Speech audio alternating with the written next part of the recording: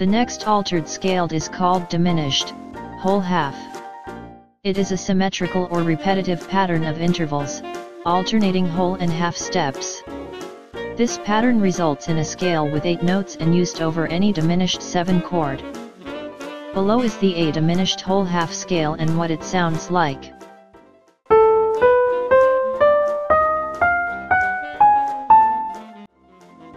Next is the dominant diminished, half whole.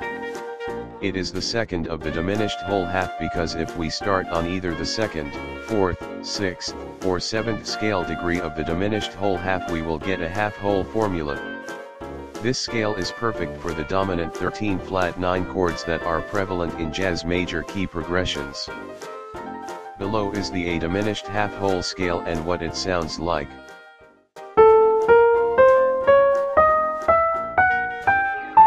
We'll continue next time.